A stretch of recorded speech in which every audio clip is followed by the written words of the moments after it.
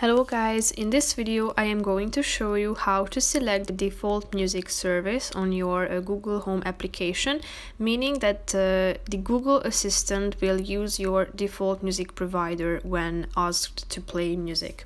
But first I just want to mention, don't forget to subscribe to my channel, because at 10,000 subscribers I am going to show you my whole YouTube revenue statistics and growth strategy, how to make money online. So let's jump into it.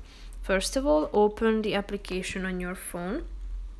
Click on the settings button in the middle of the screen. Now scroll down to the features section and tap on Google Assistant.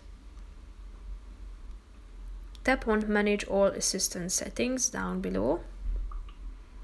And then, as you can see in the popular settings section, there is this music option, services used to play music. Tap on it. So now there's no default option selected, so you can either choose the YouTube Music, Spotify or Apple Music. So tap on the one that you would like to set as your default music provider, so the assistant will use this music service when you ask it to play music. But you can always change this at this page by just simply clicking on the relevant button, thereby updating this function.